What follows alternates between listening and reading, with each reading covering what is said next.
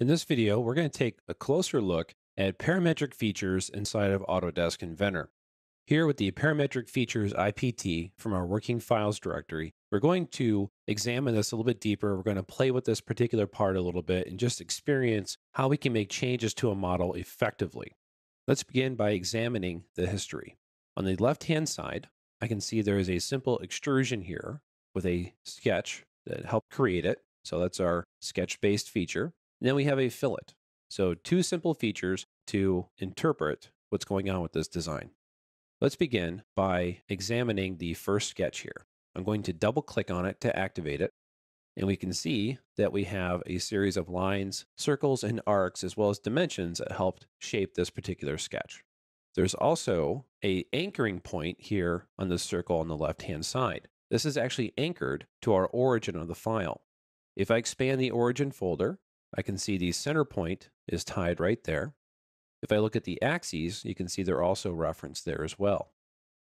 Since this is tied to the origin, this center point will not move. If I make changes to this, such as the overall length of 2.5, it should stretch to the right. So let's double click on this, 2.5 inches, and here I'll change it to 3. I'll approve that check mark.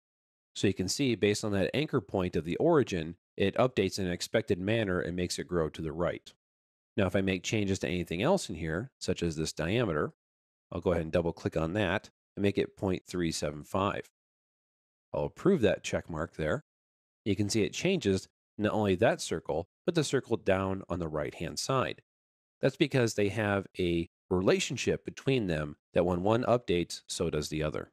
Here I'll change this back to 5 by double clicking on it and have it be that 0.5 value. I'm done looking at this now, so I'll right click and choose Finish 2D Sketch. And that returns us back to our part modeling environment. And you can see that the part actually got a little bit longer because that sketch that helped define that feature also got longer. If I were to double click on the extrusion 2 here, basically you'll be able to see how that was given thickness. So here this is currently 0.15 inches tall, and that's going in the positive Z direction. How can I tell it's a positive Z direction? Well, I can look at this triad in the lower left down here, and I can see the X, Y, and Z Cartesian directions in space. Now I can change these values here, such as currently 0.15 inch to 0.25 inch. You can see a dynamic update happen as you do that, and I'll prove that with the green check mark. Now there's other ways you can change the model dimensions without having to go into the sketch or going into the feature. If you were to right click on your extrusion and choose the option called Show Dimensions, it will give you the dimensions for the sketch as well as the dimensions for the feature. So here you can see the 0.5 value I changed, the 3 value I had changed previously, and also the 0.25, which is my overall height of this design.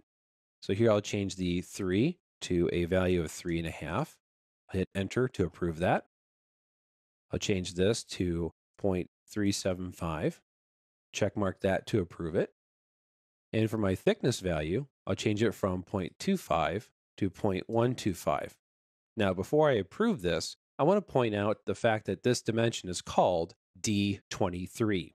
As you're applying any sort of value to your model, whether it's a sketch dimension or a feature value, it's creating these D placeholders. So let's remember D23 for a moment. Let's go ahead and approve that. Nothing happened here. Nothing really updated with the feature model. You can see the underlying sketch updated, but the overall geometry has not. Whenever you use the show dimensions method of design, you have to force the update to actually take place. So if I go up here to my quick access toolbar, there is a lightning bolt icon. If I click on it, it will force the update of the model so I can see everything change. If you were to use the sketch editing or the feature editing directly, that doesn't happen. You can basically update it automatically when you finish the command. Next, let's take a look at the fillet. If I were to double click on the fillet, I can see that it has a radius value currently of 0.03125 inches. Now what happens with this value is it stays independent of any other feature that's currently being built. So if I made my thickness of this so small that it invalidated my radius, I would have a problem. Let's try that. So currently I have a thickness value that is okay for this particular radius. But let's say I try to change the radius to 0.125. Now, as you're seeing, the preview here doesn't look too good. If I approve this, I basically have a fillet that kind of shaved off the top half of my design. It didn't really give me a fillet on the top side, but a very large one on the bottom. I'm going to go back and double click on fillet again. And let's say I change it to 0.188. I'll approve that again. And again, it still is creating a very inappropriate sort of fillet for this type of design. I'll go back to fillet again. And instead of trying to just put any old value in that would work under one circumstance, maybe I'll put a value in that would work under all circumstances. I'm going to create a parametric relationship between this fillet radius and the thickness of this plastic piece. Do you remember D23? That was the value of my thickness value for this part. So I'm going to have it equal to D23 divided by 4. So no matter what happens to D23, this radius value will always be that divided by 4. A very simple equation to get your design intent across. Just to check how that works, let's go back and use a show dimensions on our extrusion by right-clicking on it. And here, we'll change this from 0.125 to 0.5, much thicker. I'll go ahead and update this.